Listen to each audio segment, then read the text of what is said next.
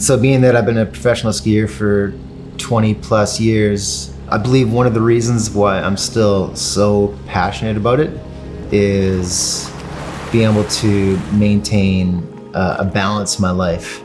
And for me, that's actually taking time off snow during the summer, so that when it comes back to fall and early winter, I feel like I've got the same passion and stoke as when I was 14 years old.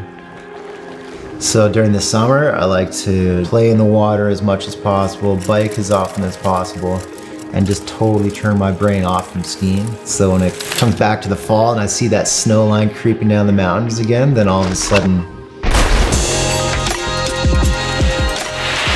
So to take care of my body, I like to lifting weights, biking, hiking, balancing that out with some yoga so my body's not getting too tight.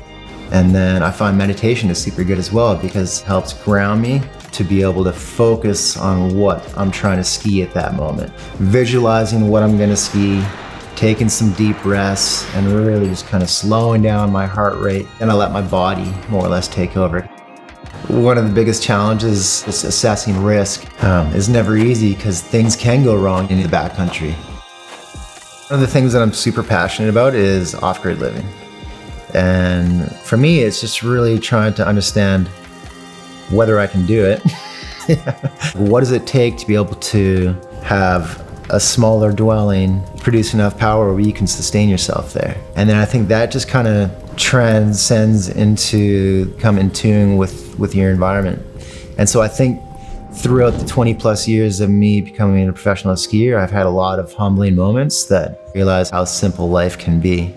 And I think that's a really important process to go through. My name is Mark Abma, and I ski for Outdoor Research.